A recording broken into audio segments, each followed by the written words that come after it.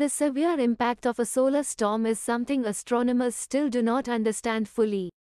A powerful solar storm that swept across Earth on Monday, February 27, forced SpaceX to delay a Starlink launch from Florida and temporarily disrupted operations of several Canadian oil rigs as GPS signals were too inaccurate.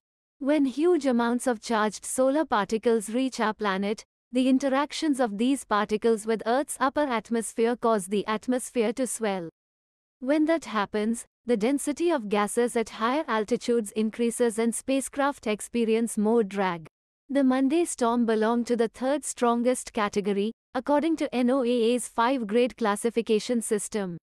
G3 storms can occur up to 200 times per solar cycle and can cause minor problems to power grids and spacecraft in orbit, as well as satellite signal and radio signal disruption.